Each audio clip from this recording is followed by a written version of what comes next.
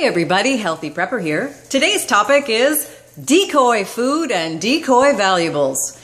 Just a topic that preppers might want to consider to dissuade any marauders or pillagers from looking any further in your homestead if they happen to break in and do some ransacking, maybe while you're not home or you are home and you have to take off because of safety reasons. Say you're unable to defend for some reason and you got to take off. Let's hope that they see these stashes first, accept these as the possible security and safety measures you've taken.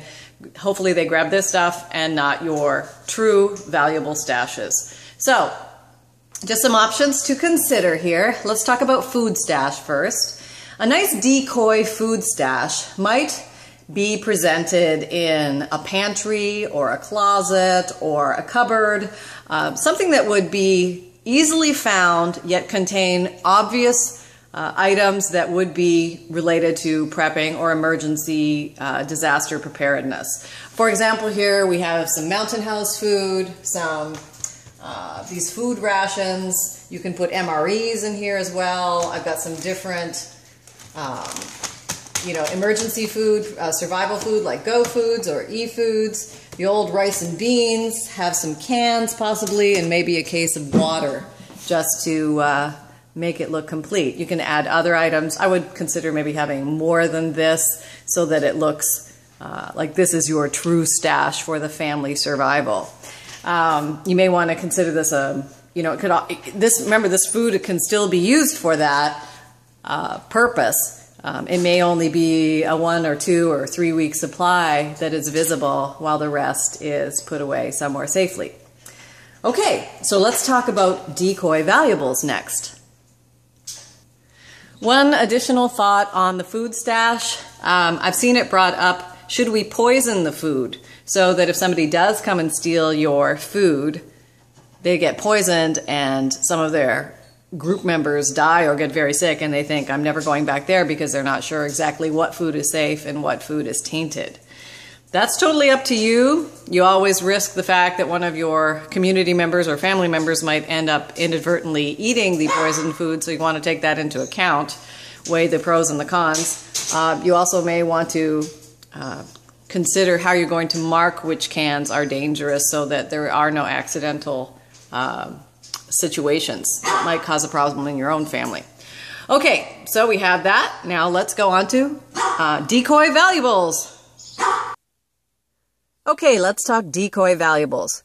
And one of the obvious places that people or ransackers, pillagers, marauders will look for valuables is in your bedroom closet. This seems to be a favorite place that many people stash their goodies. So you might want to consider getting a safe that you can put in the closet or somewhere that you find is the best place for you. I would not recommend bolting it down. I would leave it so that it's movable and it's something that they can pick up and take away with them. I would lock it so they are unsure at the moment what's in it, but they maybe want to just take it with them and open it at a later time.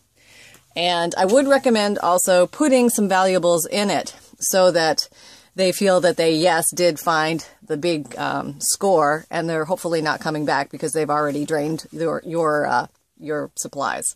So you might want to consider a little bit of cash, possibly some silver, maybe a little bit of ammo.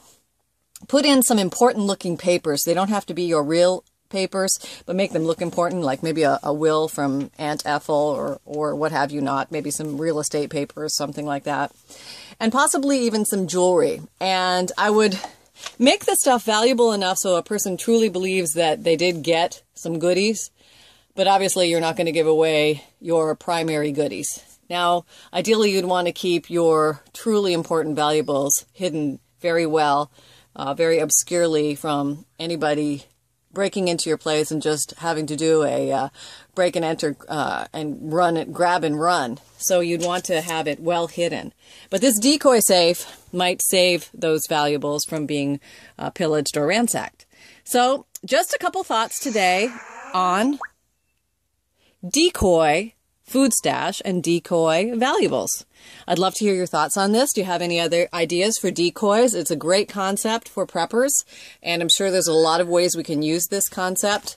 We can also use the You know, it's kind of the Trojan horse concept. Things are not as they seem or as they appear. So let's put our heads together and think of some other ways we can use the decoy concept for prepping. Take care, everyone. Happy and healthy prepping.